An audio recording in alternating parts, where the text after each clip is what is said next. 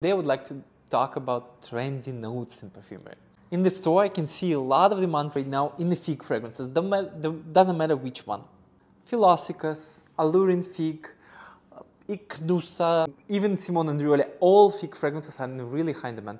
And for sure, Gris Charnel from BDK, one of the most popular one. Another one trend is about peppery perfume that have this pepper feeling like Bois Imperial. It is skyrocketing right now. Everyone wants to have this fragrance, and also this brand have another one trending thing in the perfumery. They use natural ingredients, and they even highlight the percentage of natural ingredients in the perfume of this company. It's starting from 89% to 96%.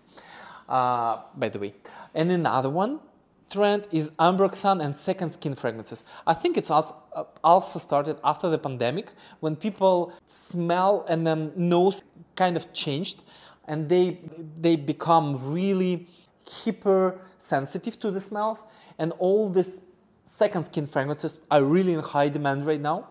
And for sure, since we are living in a hyperinflation already, and the people don't feel confident about the finances and all this stuff, and at that time people always go to gourmand fragrances. Why? Because it's comforting, because it's relaxing, it's vanilla, it's chocolate, it's something that gives us the feeling of relaxation, like any of Theodore Calatini's. Oh, I take two same one, like vanilla, coffee addict, velvet chocolate, all these fragrances really in demand, and all gourmand fragrances in really high demand because people want to feel confident and relaxed.